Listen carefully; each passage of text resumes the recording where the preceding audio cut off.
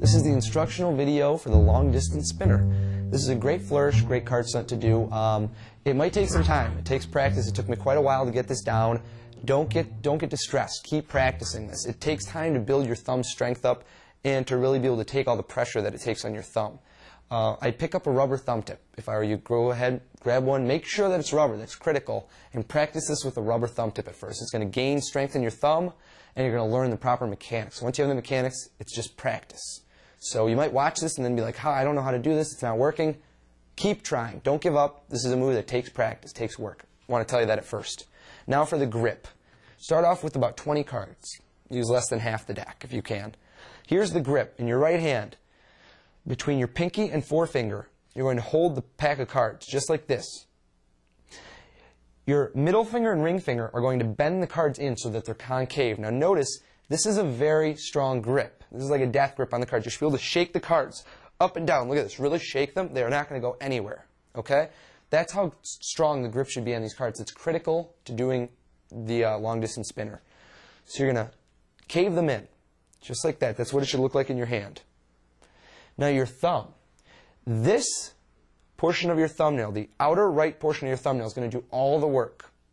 You're going to bend your thumb in and place it, push it hard, right against this corner of the card. The one nearest to your pinky, right there in the bottom left corner, so to speak. You're going to place it in there, and the move is a combination of snapping your fingers straight up, okay? Getting the right amount of friction. What that's going to do is it's going to buckle the card. There's a millisecond that it's going to buckle the card, and then your finger's going to snap, so it's going to allow that buckle to snap into snapping the card out. It's a knack. I'm going to show you what it looks like a few times when I do it. Just like that, okay? Now, what I'm doing, I'm going to try and do it in slow motion. It's not going to go nearly as far, but just so you can get an idea. Snap, okay? So that the card is going to spin out. The card is going to spin out this way. It's going to revolve this way in the air, so you get an idea. From when you're looking at it, it's going to spin clockwise. So your thumb just goes straight up. Like I said, a rubber thumb tip is going to help greatly. So you can see the motion. The motion is critical. My thumb is going to snap straight up. Once you have the mechanics, this is just practice. Square the deck. Really, really hold that tight. Snap your thumb. Okay? Snap it straight up.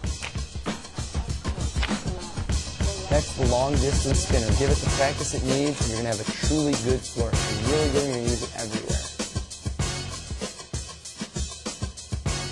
Here's the bonus effect using the long distance spinner. You can go ahead and have the spectator shuffle a deck of cards up, take it back from them, and tell them to take half the deck and to take out any card they want. So let's say they take this one out, the 7 of hearts.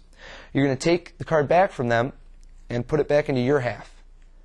And when you close up the pack, you can double undercut their card to the bottom just by catching a break below it and double undercutting.